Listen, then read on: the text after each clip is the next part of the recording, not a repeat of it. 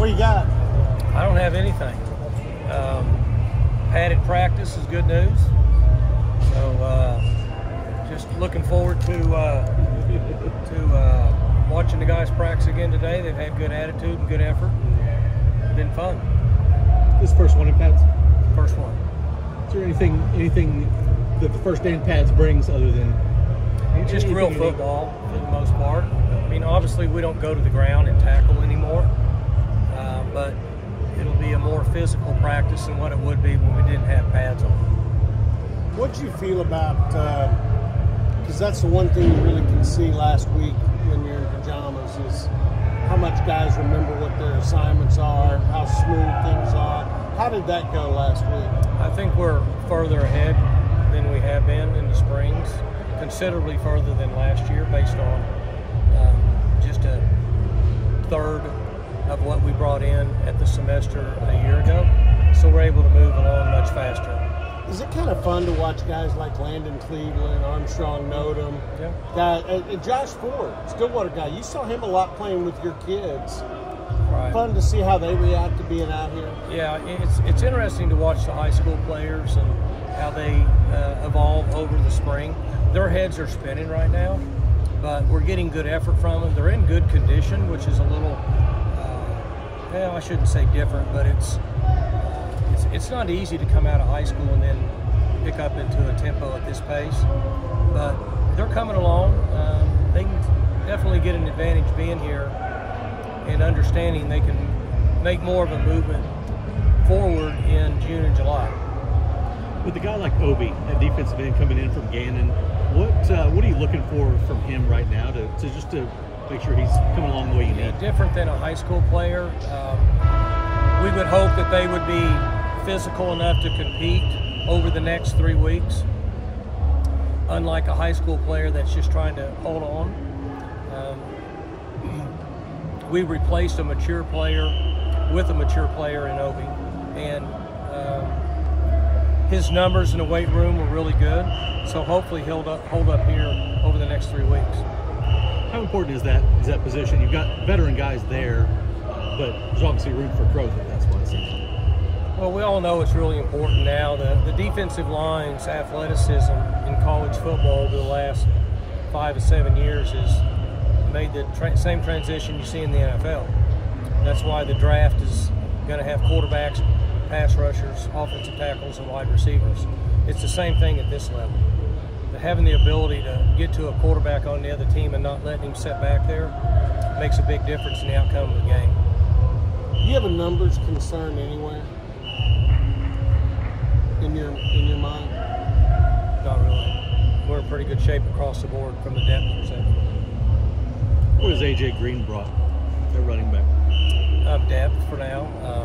He came in understanding that we have Ollie, and what we need him to do is to bring a physical, mature presence that allows our younger backs to develop. I feel good where we're at depth-wise at that position, but as you know, you guys have seen it, those guys can go down fast. So we needed a mature guy, and he brings that to the table. So far, he's done really well up to this point. Was that a difficult thing to sell when you're looking at a veteran guy? Sure. We had a number of guys that showed interest, but those guys have agents that sometimes make decisions for them and can talk them out of going to one place or another based on what they feel like their potential would be to get on the field next fall. But we had a lot of carries for another back. I mean, as we talked about, the 30 carry game for Ollie is somewhat concerning. Perfect world would be 20 to keep him healthy throughout for us and for his career. He had to carry the load last year more so than what we'd like, so there's enough carries to go around. Mike, when you watch AJ on tape, what stood out? Just what I mentioned. He was physical. He had 47 carries last year at an SEC school. He rushed for 324 yards. He averaged 4.7 a carry, and he was good in protection. think you brought back 6 starters on the offensive line. You bring in Glass. Just kind of what's the competition been like with those guys? Obviously, probably tough to tell without pads. Yeah, we got a couple guys that aren't going to get as much contact this spring with repairs over the off season. So there'll be plenty of reps for those guys to go around. The one advantage that we have now is there's a lot of reps in spring football. So our 1s, 2s, and 3s get reps. You know, we added the 3s in the COVID year, and it's been really good for us all the way through. And when practice is over, the offensive line, they're fatigued. They get a lot of work. So with only having about 10 or so incoming transfers at semester instead of 28 last year, there'll be plenty of reps to go around. And Glass has gotten a lot of work already. He's dragging after practice, and we're not even in pads. What stood out about him throughout the recruiting process? He's got a lot of starts. He's got a lot of experience. He's mature. He's got good physical capability. He's strong, and he moves well on his feet. So we were able to watch him on video in his conference, which gives us an idea of what we think we're going to see, and we competed against him. So we have a pretty good feel for what he'll bring to the table. Hopefully we'll have 7 guys that could play in the first game that we wouldn't blink at. Maybe 8, I'm not sure, we'll see. And then, as you know, those guys start falling like flies, and by the end of the year, we're down to 5. Hopefully it won't be that way, but that's been history. Is this the deepest you feel like you've had that position group in a while? A few years ago, we were really deep.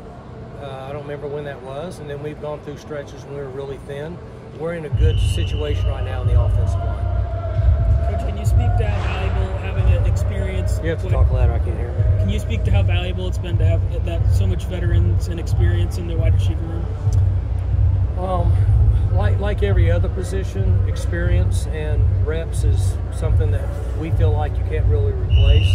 You learn on the run, and we've got a lot of maturity in that room. This is an interesting position this year because we have a lot of maturity, and then we have new guys. There's not really any fillers. So we need the veterans to stay healthy and bring the young guys along throughout the season. It'll be an interesting position in recruiting in December and January based on there's not a lot of guys that have experience once this class moves on. One of the veterans, Rashad Owens, has he developed maybe even better than what you imagined at some point? I mean, what he did last year. He had 64 catches, right? Bowl game MVP, and played really good and blocked really well in the perimeter, and started the year as a third-team guy. You know, when we took him, basically on signing day, however many years ago that was, he was not he wasn't recruited at all for the most part. And then we ended up bringing him in, and he's really developed through repetition over his career. And it's one of the good stories because, you know, if you put a young man out there and let him play, you never know how good he's going to be. Unfortunately, a lot of times at this level, guys don't ever really get that chance because they get pushed back if somebody comes in and has maybe better numbers than them. Jumping, running, things that might be more appealing to the eye than the actual game. So it's nice that he was able to get out there and play, and now we know we have a proven player at this level. Where'd Gunner end up? Gunner he's with me, he's working, and then he's going to leave in May and go play. We don't know, he doesn't know where yet, but he's going to leave in May. Okay. So I've got him working in the office. He has to be there at 7:55 in the morning. How did you keep all the quarterbacks that you kept? That's remarkable. And you had a returning quarterback, and you had a couple of backups. One's played some, and the other one's very promising. And most coaches lose a quarterback like that. I think they like it here. I think they're comfortable in our environment. I think they feel like that there's a chance that they could play more this upcoming season. Obviously, with Flores, he hadn't really been out there yet and hadn't had a chance to really get a lot of reps until this spring to see his development. And I do think there's a little bit of a swing the other way now with what's going on in the portal. I think some players realize there's a danger in taking that jump and landing somewhere and never playing. And so it's it's a decision that they or somebody would make in their family. It's worth the risk of doing this, or am I better off staying here and trying to develop and get my chance here? I think that would be a fair answer for what's going on. And these guys, Rangel feels like, hey, there's a chance I could play a lot next year, and Floor says I haven't even had my shot yet. The last 2 quarterbacks you've lost in the portal that I remember didn't turn out great for them. Illingworth and Spencer. No, yeah, and obviously Spencer. I haven't talked to him since then. I don't know what his thought process would be, but and then Illingworth went to Nevada and didn't play. I think he's still there though. I don't know, but either way, right. And that's a little bit what I'm talking about. That position is risky because there's only one guy in most cases that plays. If you're a wideout and you jump in the portal, you only need to be in the 6 deep, and you're going to play quite a bit. Quarterback's a little bit different. Do you think that'll continue? Maybe you said you feel like that's a slight adjustment. Do you feel like more quarterbacks might start to think that way? I don't know. I can only speak to what's happened here, like the 2 guys that he mentioned. And I think the thing that's interesting with this generation is they all take notes. They know what's going on. They watch what's happening. And so I think there's a little bit more hesitancy at that position based on I might need to be really sure before I go. Almost like what happens in the NFL, like a team will sign a quarterback and they know coming in he's the backup. That's part of the deal when they sign him. Or they know he's going to be a third-team guy. Eventually, that's probably going to happen at our level. A little bit with what A.J. Green came in. A.J. Green came in knowing that, okay, Ollie's going to be the guy, but I'm going to be there and be ready, and hopefully I can get my 8 to 10 carries. And if something does happen to Ollie, then I'm going to have to take 20 carries as we bring the young guys along. Do you have to look for a different mindset, especially at a position like running back where you have a guy like Ollie? Or when you're kind of trying to figure out who you want to bring in, or you have to look for a guy that maybe is built for that role? I'm going to say it's like free agency in professional sports. I've never coached at that level, but I'm guessing what we've had to do is look for guys that would fit that role and then have communication with them so they understand coming in, because it's always better to have that communication and conversation before we bring them in than when they get in here and somebody thought, well, I thought I was going to get a chance to be the starter. When most people know that would be unrealistic. So we're faced with that at the college level now, very similar to what the NFL's been faced with free agency forever as we move toward the NFL model. Have you counted on defense how many guys you have that are tweeners, safeties that can bump down? 6. Oh, you have counted. How important are those guys to have that multiplicity or variety or versatility? Most of the time that happens and the guys get here and get bigger than we thought they were going to get. Like, we didn't realize that certain guys were going to put on 30 pounds. So they end up growing out of a position and moving to put their hand down, or growing out of the back end and moving closer to the ball. The tweener at times can be a disadvantage because you have to be agile enough to play in the back end to cover a man sometimes, but then you also have to be physical enough if you move up closer to the line. So you have to grow up really fast, or you have to make sure that you don't get too big that you can stay back and cover man. So we would like to avoid that unless we project it, which we do project that quite a bit here at Oklahoma State. Like, we took Jaleel Johnson, he was 208 pounds or something at Putnam City, and he's 265 now. So we projected him to be there, and luckily he got there. Walter Sheed, both of those Walter Sheed boys, they weren't big enough to play, but we projected them to get big, and they both got big. So that, from that standpoint, it's worked out well for us. As far as a guy that maybe grew more than you expected, would Kendall Daniels be on that list? Yeah, Kendall went from 204 to almost 240 now. So that's why we're doing some things with him. We can bring him down and invert him now, play him in a stand-up position closer to the ball. He's more valuable, but then we can move him back and let him cover the middle of the field if we want to. So his long term will be closer to the ball. But I don't know that anybody knew that he would get to almost 240 pounds. he projected more than what we thought. OSU announced the hiring of Steve Hart's yesterday. There's a head coaching hiring. Is there an excitement that you feel around the school, around the program, or around the? Well, I'm excited for him and for moving forward. I'm never around the school. I mean, I go to work. I never leave my little area, but I'm sure there is. I don't know a lot about the situation other than when they said they hired the coach. I looked him up and read about him, so I could at least know a little bit about him.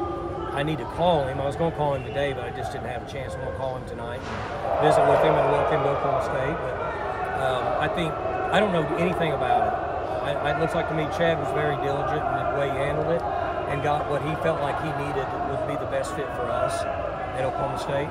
This is a different place to coach, in my opinion, based on geographical location, the history of the school, the type of people that are in this environment, and the ability to have long-term success.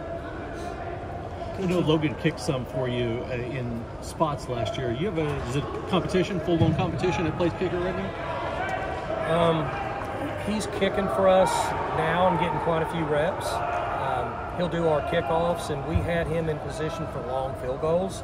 He could potentially make one at 63-ish in that area, and he's actually pretty accurate from 50 to 60. Something from 60 to 63 messes with him a little bit, where his accuracy drops down about 30%.